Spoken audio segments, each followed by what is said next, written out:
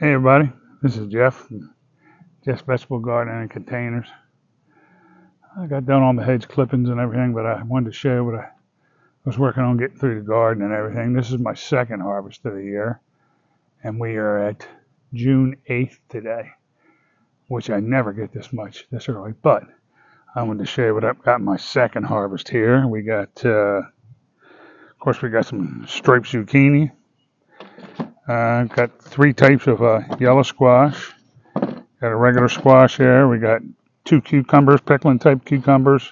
Three of them, matter of fact. Three of them, a couple strawberries, a couple peppers, and we're not even into full season yet. And like I said, this is the second load I got. I haven't posted the other video yet with my first load of vegetables I did out of the garden. But it looked pretty good, and I'm trying to keep up with them from the old saying if you don't get them off while they're good, they stay on there too long, like cucumbers or anything else. And between the weight and getting older on, they can actually start harming your plants and everything you got going on.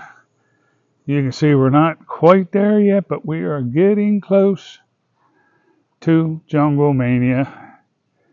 We're up around 4 and 5 foot on everything. And everything is coming in actually very good. I'm just every container I got in there, except for maybe one or two old ones that blueberries didn't come back this year for the first time ever. You can see the yellow flowers and everywhere, and you can see everything growing. And over there, you can see that whole wall of potatoes over there. All the zucchinis, the peppers, everything's just growing good, and marigolds are keeping up. We did get some fresh rain, not just regular potable water that we normally get, and spinaches and cabbages are still going, but we're in that thing now where one day it's real hot and the next day or two it's not cool, but where you love the weather. And you can see how far the cantaloupe and the watermelon have made it here with this watering system back here. So we're way ahead there, and got another squash and another eggplant, and there's some more zucchini I got grown in that bucket over there, so they're behind. So when the other ones start dying out, when it gets real hot and they can't handle it, I'll have some, and I put some, you see the little jars, little plastic jugs over there.